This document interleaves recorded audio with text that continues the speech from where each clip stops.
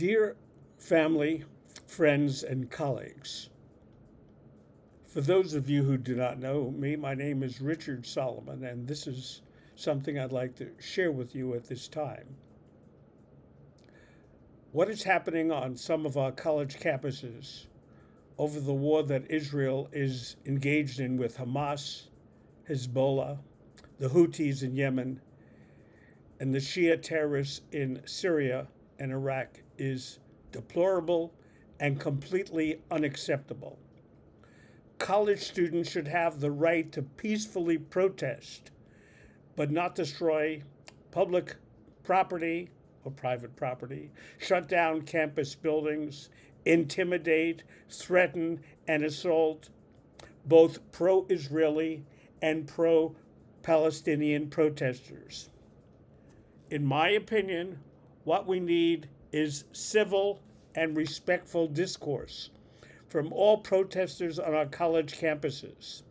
Moreover, the protesters who are not registered college students should be peacefully escorted off our college campuses. And in addition, respected scholars at our colleges and universities should be engaged with their students in discussing the history of the Middle East, explaining the creation of the State of Israel and the rise of the Palestinian movement from its inception.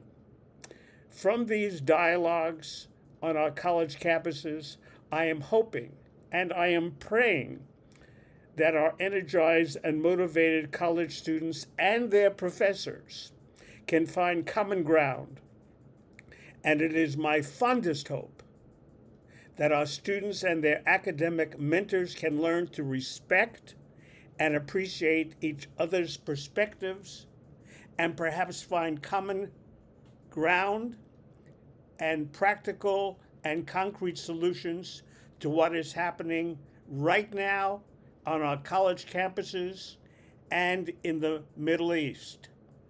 Now, if you wish to comment or offer your feedback on this narrative that I just briefly shared with you, you can comment on my Facebook page, my YouTube page, my X account, or my Instagram account, or you can send me an email personally to my email address, which is rdsolomon, RDSOLOMON,